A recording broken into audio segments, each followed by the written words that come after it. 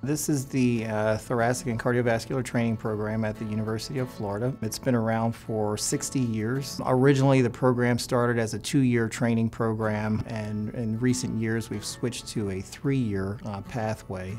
In addition to that, we've started an abbreviated pathway, which is a 6-year training program. It's called an integrated 6-year pathway that allows medical students to apply directly to CT surgery training. Our idea really is to train our fellows equally in cardiac and thoracic throughout the first 2 years, and then when they have made up their mind about what career path they would like to pursue, they're able to tailor the 3rd year of training to whatever career objectives that they've chosen for themselves. I chose UF Health for my training for a variety of reasons. I felt the camaraderie amongst the fellows, the support of the faculty. It was very clear that this is a place I could grow and thrive.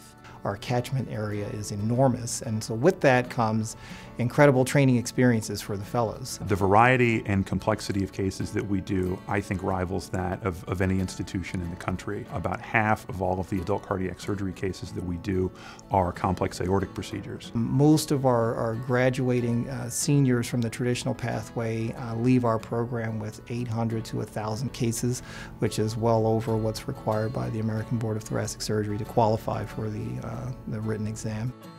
We have now 14 faculty in our group. There are more than enough operative experiences to go around for our learners.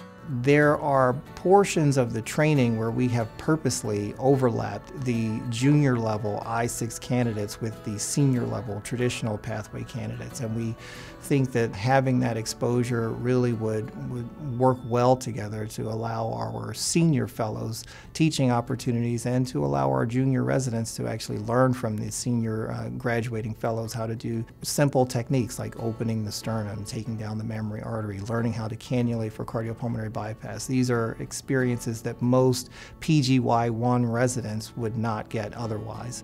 I stayed at UF Health as faculty for a variety of reasons. The 2 most important reasons that I stayed were, number 1, mentorship and autonomy. So I'm not native to Gainesville, but living here has been great. It's very easy to get around town. It's a very livable city. I actually live in an apartment just across the street from the East Tower, and so it makes it very easy to get back and forth from work early in the morning. Overall, Gainesville's in a very nice place to live, especially during a training program like this.